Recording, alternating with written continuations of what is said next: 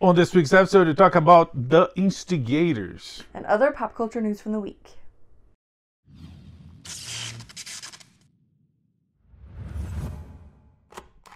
So, we watched a couple of great movies this week. Someone told me that we should start the episodes like dancing. Oh, really? Yeah. Okay.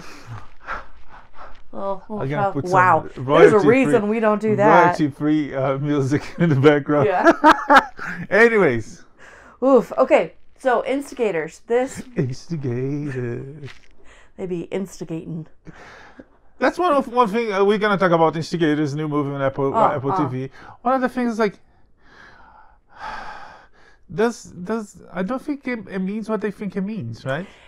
Yeah, that is definitely like I was actually consciously like thinking this throughout the movie. What exactly have our main characters instigated? Yeah, not much. Other people are instigating things, but not the main characters. Yes, as far as I can tell. So the Instigators is about this heist where everything goes wrong. Truly everything goes wrong. Yeah. It's set in Boston. We've got Matt Damon and Casey Affleck. Produced by also the brother Ben Affleck and Matt Damon. Directed by Doug Liman, known for Bourne, Jumper, and several other things. Yeah, so we start off with a heist. It's supposed to be straightforward, and it is a catastrophic failure. And then the rest of the movie, we're just trying to pick up the pieces and figure out what to do. And in the meantime, there's like relationship issues and personal issues and demons and all the rest that they've got to overcome. And that's your movie. I really enjoyed it. Yeah, it was good. It was fun. It was funny. Even though it's kind of weird having Affleck there, Casey Affleck there, with the whole sexual harassment, accusations, and allegations, and all that. You know, it was Me Too, but I guess Me Too is kind of dying out. Everybody that was Me Too is coming back. Yeah, so that was super effective. Yeah. Anyways, but the movie, it's fun. It's funny. I did think about it as I could because Matt Damon and Ben Affleck are like long-time pals. They are good friends, and he produced the movie. I kept thinking if it would work with Ben instead of Casey, but I guess Casey, it's like there's a lot of loser elements. It kind of his character is like there's like loser vibes. Yeah, and it feels like and he reads a lot younger, like, and it worked better with Casey. I don't think if, Ben could put out that loser on their way anymore. Or maybe he could. He's a good actor. He's a good actor. Yeah. I don't know.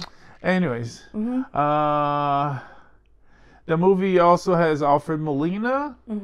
It has what's his bucket? He was Hellboy. Yeah, I'm blanking on his name.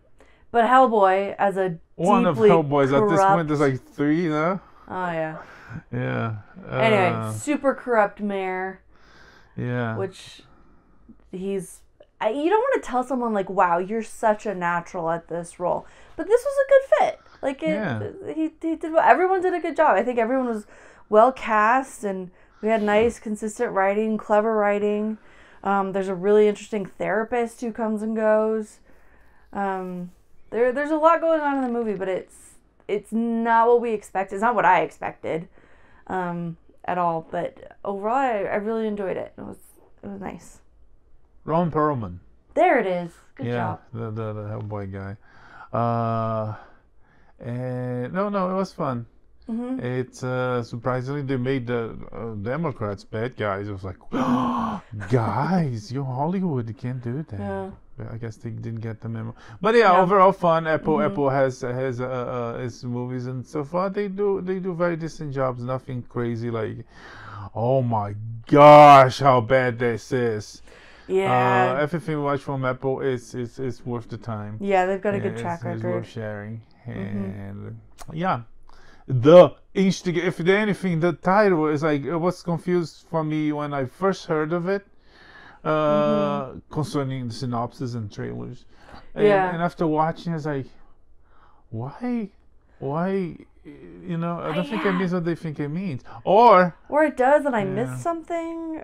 I don't know. Yeah, no, we didn't miss anything. I guess it's like, hey guys, let's pick a name. It's like 2 guys in a crazy heist. It's like, no, too long. Oh, the Specialists. Oh no, there's already 3 movies with that name. Oh, The Losers. Oh, there's already 6 movies with that name. What about Instigators? Yeah. Said the guy in the back joking. And then people was like, yeah! Maybe it's ironic. I don't know. Either way, there's not a lot of instigating, but there is a lot of. The movie is sort of, a little bit, maybe, kind of instigating. So that's why they call it Instigators. Okay, I'll give you that one. Anyways, the Instigators available on Apple TV Plus. Yeah, I should go check. Yeah, very worth your time. Okay, the next one we watched is also on streaming, and it's called The Bikeriders. Yes. This is a very accurate title because there's a lot of bikes and a lot of riding. And our main characters ride the bikes. And by bikes we mean motorcycles. The bikes are being ridden. Yeah. And no, this one is fairly new. It's not super new. It was in the theaters a month or so ago, but because traveling and agendas, I had to be out of town on the week it came out. I wanted to watch, but again there was also so many other things we wanted to watch. But we finally watched this. It's available on streaming. If you have Peacock. The Olympics are almost over, so you can. No, the Olympics are over, right? Because we are on this time loop. Right. We are in the future. So the Olympics were over a couple weeks ago. You can fill that hole in your soul with the Bikeriders. With the Bikeriders. They're not bicycles, so they're not like the weird cycling you see in the Olympics. Yeah, what the heck was that indoor? So I feel like outdoors it makes a lot of sense. Like, the person who crosses the finish line first is the winner. Like, we start here and we end there, and you want to do it faster than everybody else, and that's it. But that indoor one was weird. Which one? The one where, like, they have the... Caning? It had weird names, too. No, all of them. Every event we saw, there was some Daring. Weird twist with it. Like, either, like, they have to hold up the coaches have to, like, hold up the bikes for them before they go, or there's, like, the pacer guy in front of them riding the motorcycle ahead of everybody. They reach a specific until they reach speed, the speed, 50, and then he gets out of the way. Like, and then there's the one, the Hunger Games one, where like every lap somebody's getting kicked out. Yeah. Jeez. The last one on the group. Bah! Is that how Hunger Games? No, it's a cannon, right? Boom. Yes. Yeah, that was.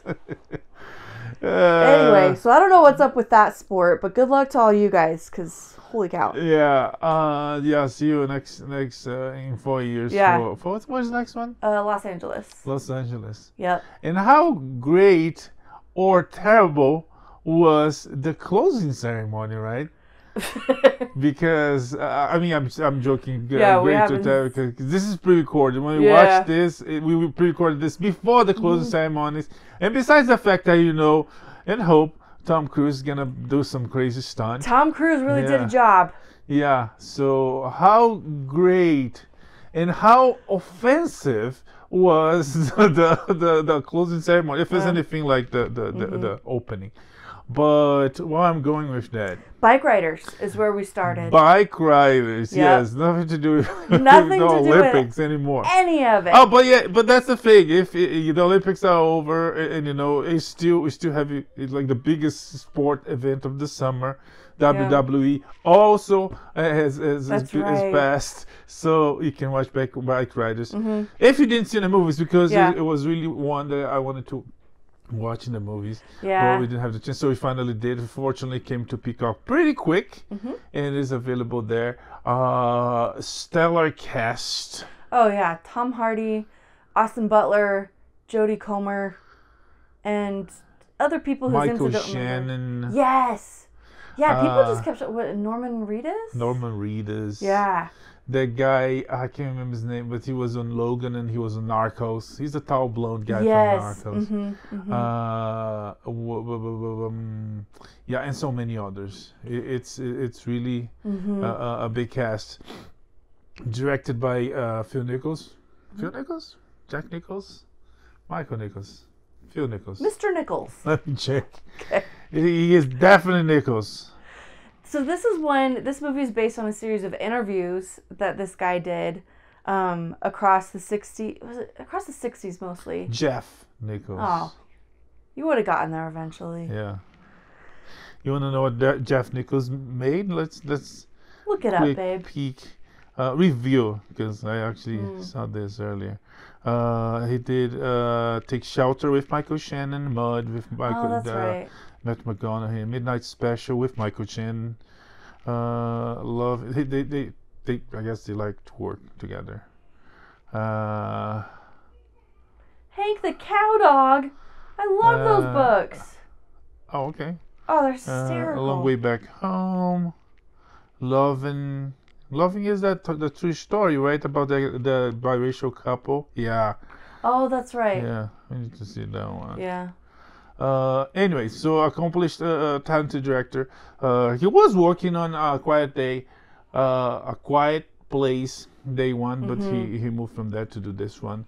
And which is totally fair. This was a pretty special project. And this one is a passion project. He wanted to do this for a while. He played a biker movie, which has been forever since you had one. We had like Easy Rider. We had what's the one?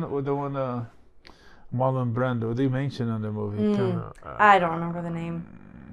Anyways, yeah. So this one is based on true stories, right? This journalist did a series of recorded interviews and he took great photographs of this biker gang across like the 60s into the 70s a little bit. And so this film is based on those photographs and on those interviews. I think he turned them into a book. Yeah. And so at the end, as they often do, they show the photographs of the real people. It took me a minute to realize, like, these aren't cool photographs of the movie because they did such a careful job with casting, with costumes, recreating these looks. They did you could tell that this is a passion project. Like, a lot of care, a lot of love went into all this. And Jodi Comer basically kind of narrates the story. We get most of her role is talking to this journalist and kind of explaining, the dynamics of the gang and how things came to be and all that. And we don't know details from the book because, again, we didn't read the book. But we do read. We are literate people who value education and learning and reading. There's just a lot of movies based on books, and there's only so much time. In the books we read, they either don't make a movie because they're hard to make. They like the Silmarillions, like they afraid to make, and they better be afraid. They should not even make because they're gonna poop on it, like Amazon is pooping on Ring of Power.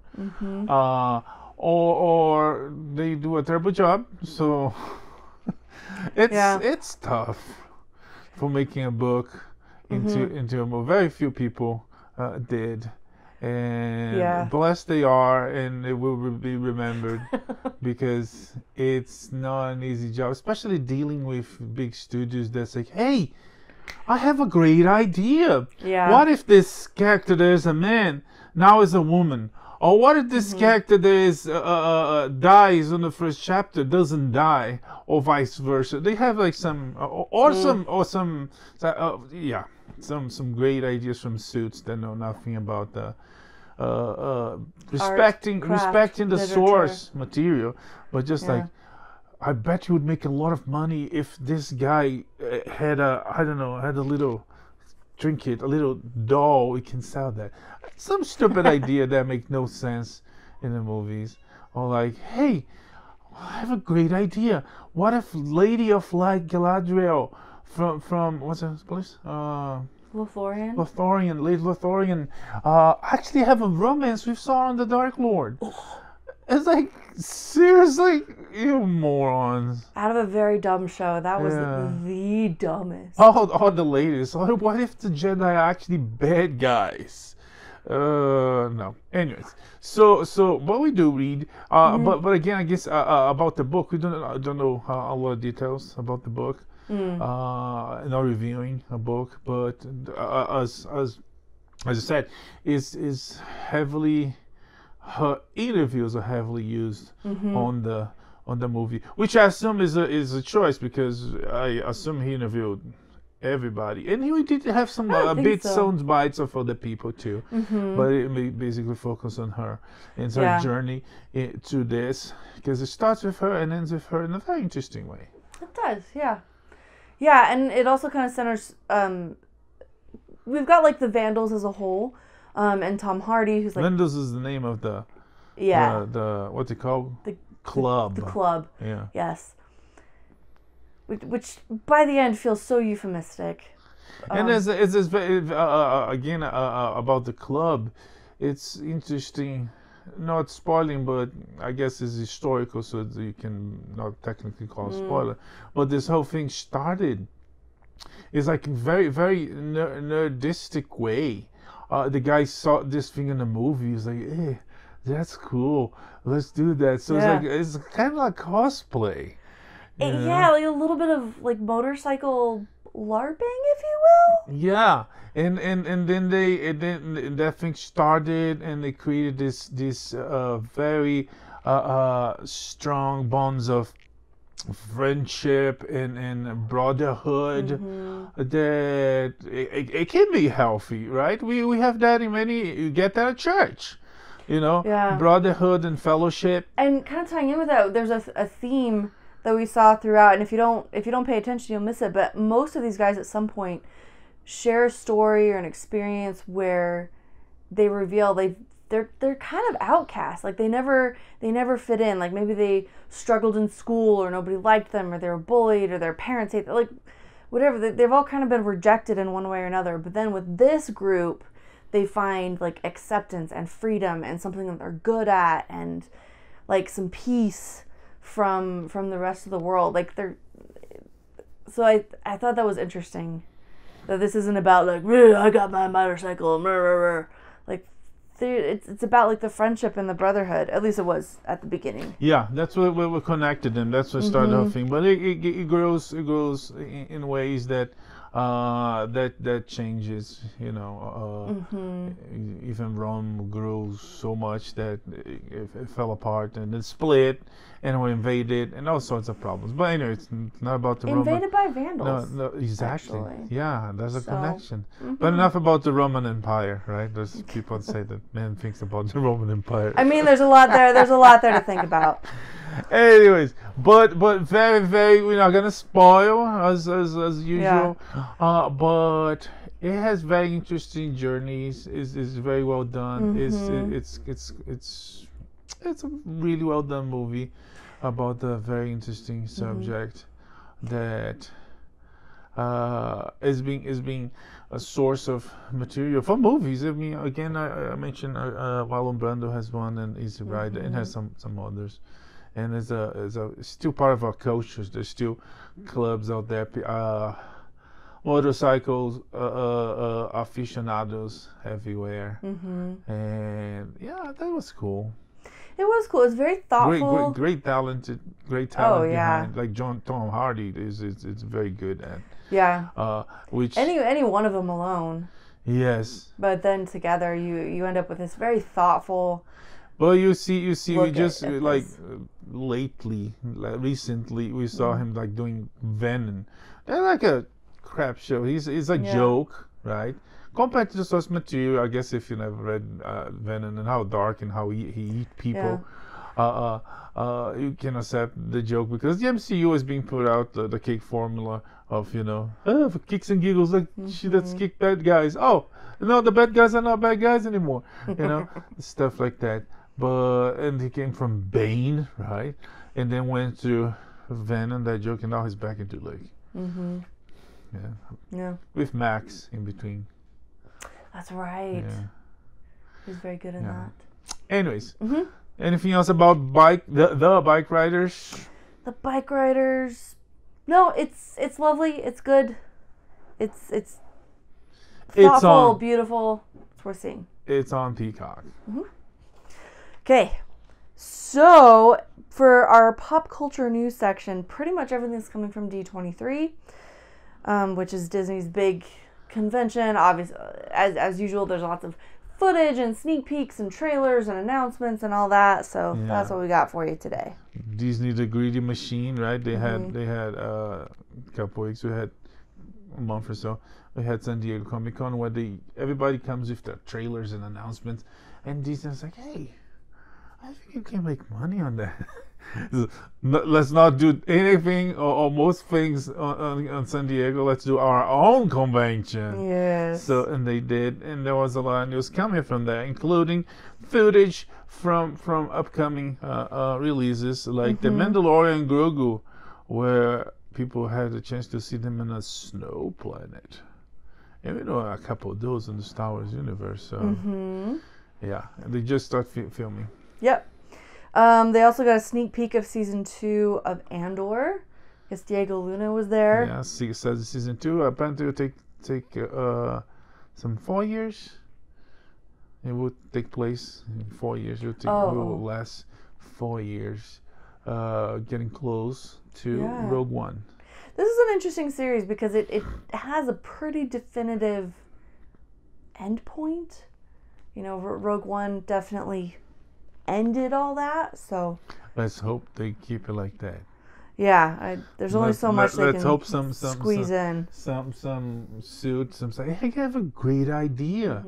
What if the Enterprise goes close to the planet at that moment and beam them up?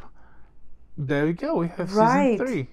You know, they could squeeze out a season 3 if they can introduce some like really strong characters here, who can sort of take over and continue the whole like. The show is called Andor. Yes. I'm not saying it's a good idea. It's we throwing bad ideas. A way they could do that. A way it could be done without wrecking the absolutely phenomenal ending of Rogue One. Yeah. Anyway, that's not always stuff from Star Wars. They also released a Skeleton Crew trailer, which you can find on YouTube. It's Goonies in space. I mean, in the galaxy far, far away. Yeah. They managed to find the most suburban planet in the galaxy, which at this point, nowhere in the Star Wars lore has anything close to that. When we say suburban, we mean like asphalt streets, yellow stripes, sidewalks, street lights, like white houses and fences. Yeah, so the aesthetic is not right, at least in that first part of the trailer. It is our heroes, our protagonists, are kids. Again, like I said, Goonies. Yep. We don't know what moved them. But there's like a scene with a Skeletor or it looks like a robot Skeletor. It's like straight out of Goonies. Yeah, there's like they find a hatch in the woods. The trailer doesn't honestly look super original, but there's potential there. There could be. It doesn't look original in that like this is like Stranger Things throwback to 80s kids adventure movies. And at the end, but those were really fun. Yeah, and at the end, there's a Jude Law Jedi. Or is he? Anyways, a Jedi, if you will. And we'll see. I guess as long as it respect the lore and doesn't try to touch much on the main story, it's like sure, it's valid. Why did you do crap like? Yeah, it could be a fun way to build out and. When you do crap like, and that would be similar to Rogue One, since we're talking about Rogue One. It's like it tells a story that is connected to the main story, but it's not the main story. It's people affected by what's going on in the galaxy and their reactions, their actions to I don't know, to change, to help change. And at some point connect, which I thought was very well done considering expanded universe in the movies at this point. If they go through that route, this kids, a couple planets, and there's a Jedi there, maybe some influence of the Empire or evil guys, sure. When they try to do crap like they did with the Acolyte, that involves the Jedi Order, like even Yoda is there, and Kia the Moon that shouldn't be there. He shouldn't be alive. and redoing things on basically destroying concepts of the Jedi, the good guys, the evil being not evil, and also things like the chosen one, right? The chosen one now is like it's not important because any witch can make one. Anyways, if they stick to a story that is like independent but in the same universe, if it's written well, it can get benefits from being in a galaxy far away, or not. We'll see. Yeah, I want to be hopeful and optimistic. This could be fun and just a lame trailer. Well, the trailer wasn't lame. Derivative. There it is. Yeah. The suburban scenario was like, what? Yeah, that was a missed call. It kind of made me think of the, what do they call them? The mods in the Book of Boba Fett. Yes. Where like they could have been interesting characters, but the aesthetic Power was Rangers. so wrong. And it sounds like such a petty thing, but Star Wars has a distinct aesthetic, and when you get it wrong, like, whoa, it's jarring. It takes you right out of that universe. Again, some says, what if I have a great idea? What if I have a gang of kids in scooters in the desert planet? And we're gonna put them on Tatooine, where like people are so desperate for resources, they literally farm water. Yeah. But we're gonna make them shiny and colorful. Yes. Yeah. Anyways, what else? It didn't work. Okay, anyway, let's take a look. That's it from Star Wars.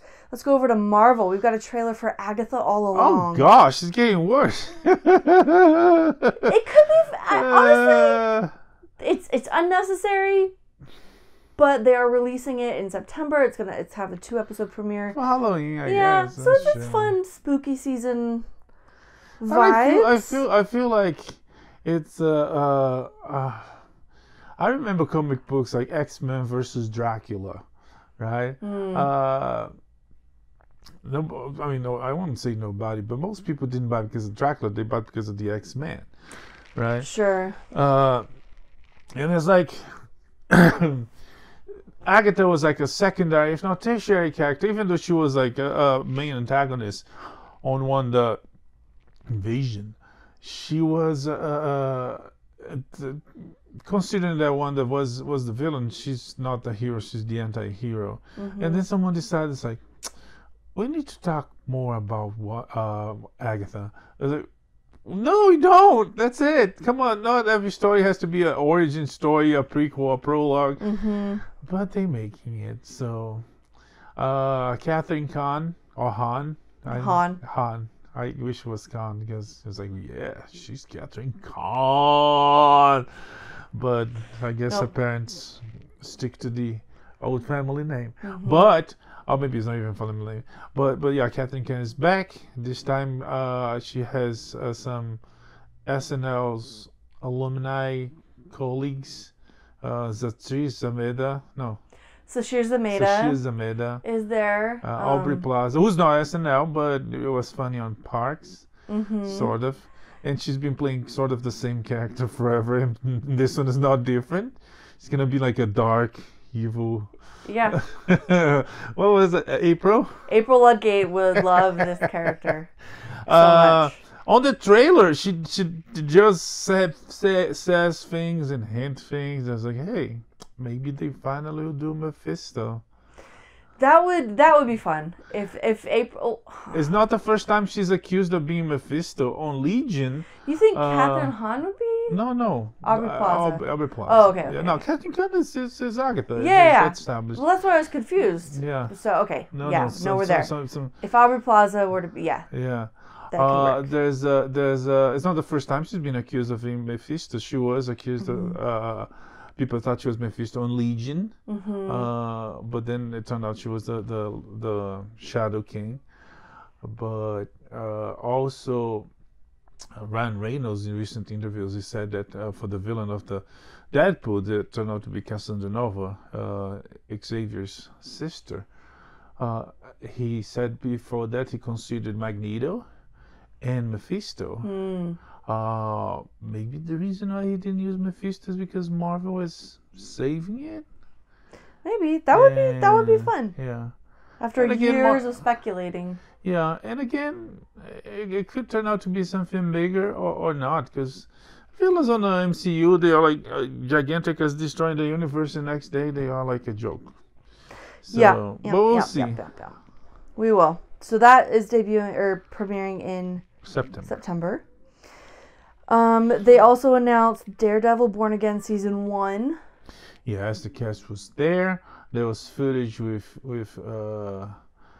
Punisher and Kingpin, and they reshoot the whole thing because apparently the first time was bad. So let's see how this gonna be. Yikes. Okay.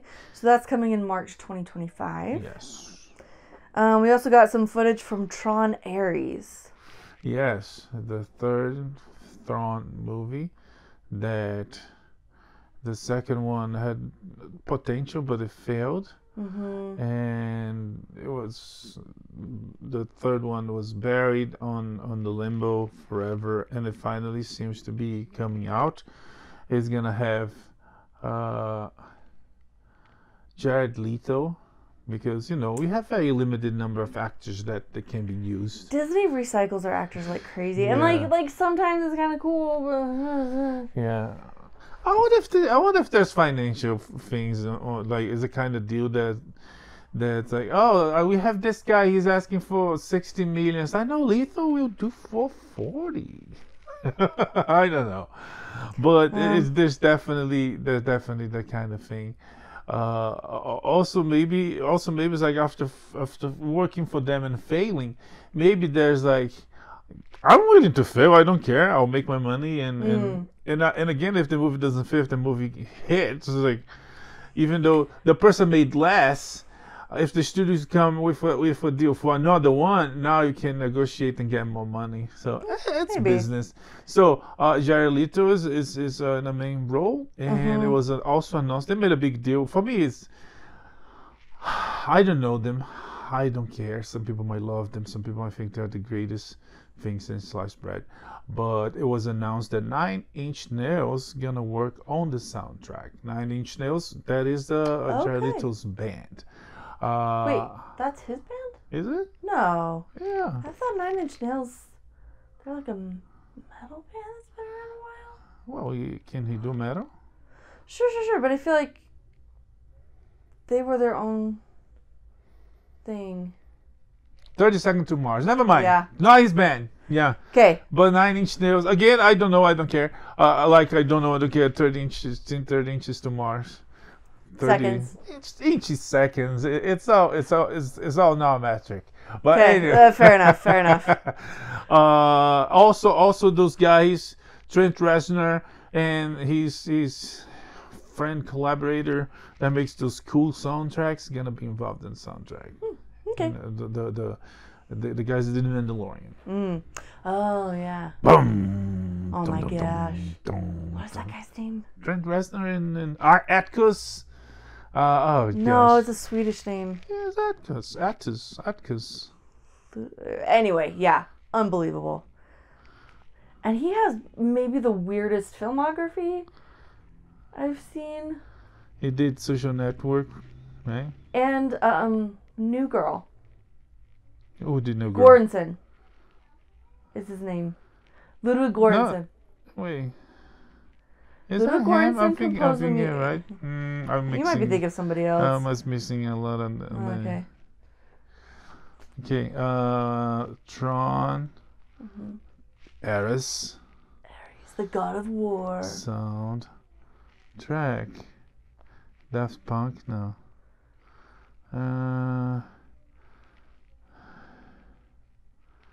Okay. Let me put the name here.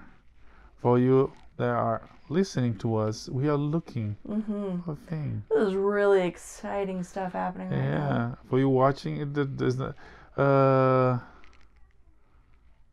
Maybe that's the guy from 9 Inch Nails, and I'm mixing all the names.